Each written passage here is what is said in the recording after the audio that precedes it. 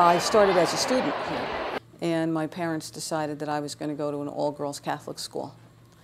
I didn't want to. I wanted to go to Barringer, but they decided that I was going to St. Vincent's. And right after college, I was offered a position here, and I took the job, and here I am. So this is my 42nd year teaching. I came to St. Vincent's in September of 1969 as an English teacher.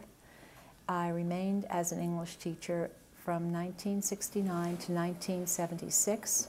Returned in 1978 as the program director, and at that time I became the administrative director. Our kids are the exact same kids who go into any other public school or private school. They are the typical teenager from the same neighborhoods, from the same sending schools that go into all of the other schools. They are unique, they are who they are. They come with all of their talents, with their goodness. They come with their shortcomings, as do all of us, their teachers and their administrators. There is an opportunity here for people to really develop who they are, and that is more the emphasis. Last year's graduating class, our most recent, earned $3.4 million in scholarships, and there were 70+ students graduating. And it's not magical. Nothing happens here by magic. It's hard work. Schools are being asked to do things that schools were never intended to do. And I think that, especially in public schools in the city and in cities like Newark, the social problems that students come into the school with make it so difficult for anybody. They come with experiences and situations and problems that I don't know that I would have ever survived had I had to have lived through them when I was that age.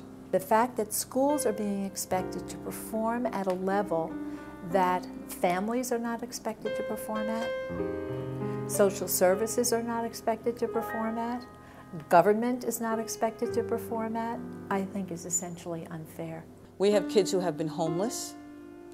They've come from houses where there's no heat, there's no electricity, there's no hot water. I'm not going to be quick to criticize the public school system, because I feel that they're dealing with enormous problems, and don't know myself if we had the same numbers of students, if we would be able to be as effective as we are. 2 or 3 times a week, a student has the opportunity to write in a journal, and then we have to respond back in writing. So that gives a kid an opportunity who might be shy or who might be reluctant to sit across and tell you a problem that she might be experiencing. It gives her an opportunity to vent it.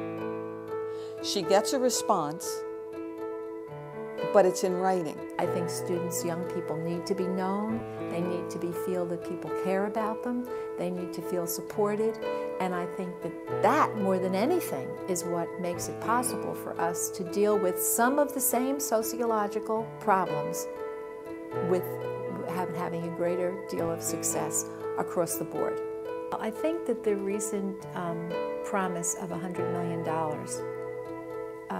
to the Newark public school system and the charter schools can be a very exciting prospect. I'm happy when our city and our kids get any kind of positive attention.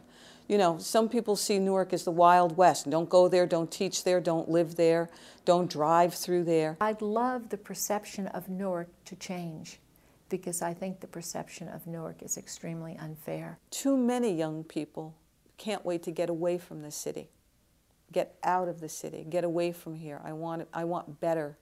But I don't know that money is the answer to the problem. We have a problem called poverty in our city. We have a problem called broken homes.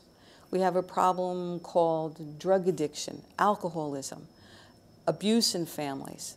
Unless there is a tremendous amount of creative thinking around the use of that money, and that there is a very definite, clear, rigorous accountability and system of accountability, I'm not sure it's going to have any impact at all. Then I think we look at what we can do, how the schools can work along with community groups. It's bigger than $100 million.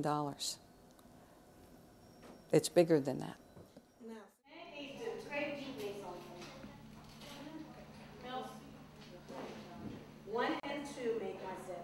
Our teachers here have made a heroic sacrifice. These people who have been with us 20 plus years, 15 plus years, have very little to look forward to in terms of financial stability once they leave, once they retire. We don't make a lot of money, but I wouldn't work anywhere else. I love the fact that we have young teachers who are staying. I heard teachers just a few weeks ago, but they're saying, you know I don't want to go anywhere else. I don't want to go into the public school because I feel as if what I'm doing here matters. The people I work with don't see this as a job. The reality is that as charter schools develop, then obviously because they're free of charge, they're free schools, you're going to see people taking their kids out of private schools. What they're forgetting, though, is that there's a whole dimension of education that their children will not get in a charter school. I would love to see this money used to great advantage, and I would love for the whole entire country to be saying, see what Newark did with this money? Learn your community, understand who your students are, and then if you can get a group of people who are willing to dedicate themselves totally to those young people, then call it whatever you want. It'll work. The face of the city has changed, but St. Vincent's has stayed right here, serving the young women in this community. So however the face of the city changes, I would hope that this school will still be serving the poor, the young women who are in need in this community of this particular kind of educational experience. That's what I hope for.